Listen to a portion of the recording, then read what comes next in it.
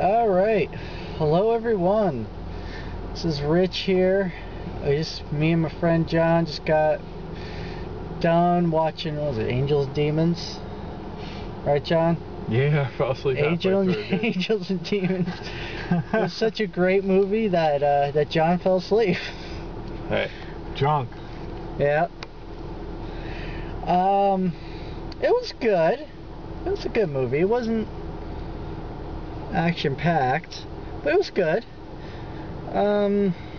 So action-packed that I fell asleep during. So action-packed that my friend John fell asleep.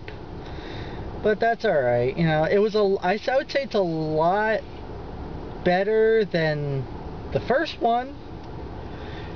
And they kept you really into the story, but that's about it. I mean, it was interesting, but it wasn't like, woo, it's like if you're like a Catholic and knew like all the technical shit, like way past my Catholic school upbringing.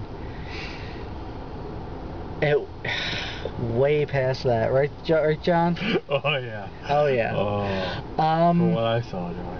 Yeah, it was like, you know, this papal seal means that Saint Amsterdam of Augustine, this church is that way. Too technical. Yeah, it was too technical. But I mean, they dumbed it down for like any Joe Blow to kind of understand, because it was like, St. Augustine Church is blah-blah blue, and then, you know, we have to look for this statue that points due east towards this other church that means water.